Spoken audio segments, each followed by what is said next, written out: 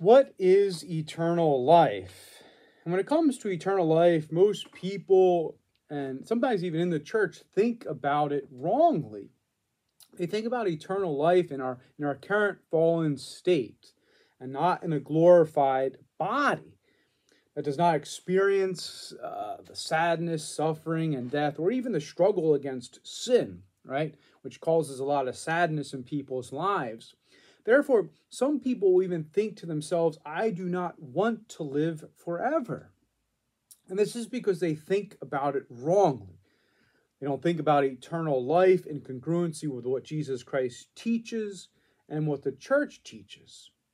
For our Lord Jesus Christ, after his death, rose again from the crucifixion in a glorified body, not in his previous state where he experienced the fallenness of sadness, suffering, and death, but not sin.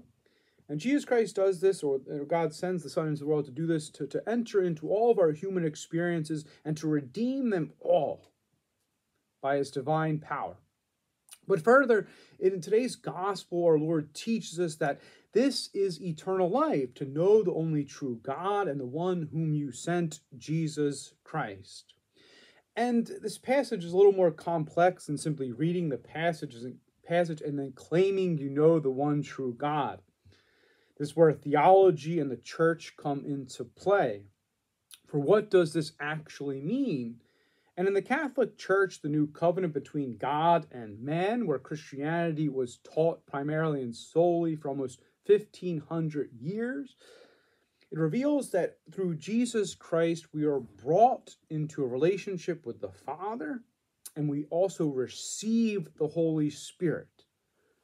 Furthermore, we come into Holy Communion through divine worship and the reception of the Holy Eucharist, which is that real communion with the living God, where we are caught up in the knowledge of the only true God and a constant worshiping of him.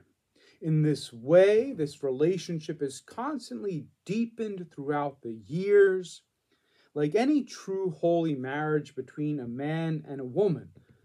For we are called into the new eternal covenant. This is how we come to realize we belong to God, and where our hearts find true rest while in this world. Also, where the Holy Spirit teaches our hearts to see beyond the tangible things and the visible, to where Christ is seated at the right hand of the Father. In this way, our whole way of life is one of feeding off of God, his word, and his body, blood, soul, and divinity, who gives us a share in his life. That is why we are called to cherish our faith more than silver or gold. For Scripture teaches clearly we cannot buy life without end, but we can receive it through this holy exchange by receiving Holy Communion worthily or outside a state of any mortal sin.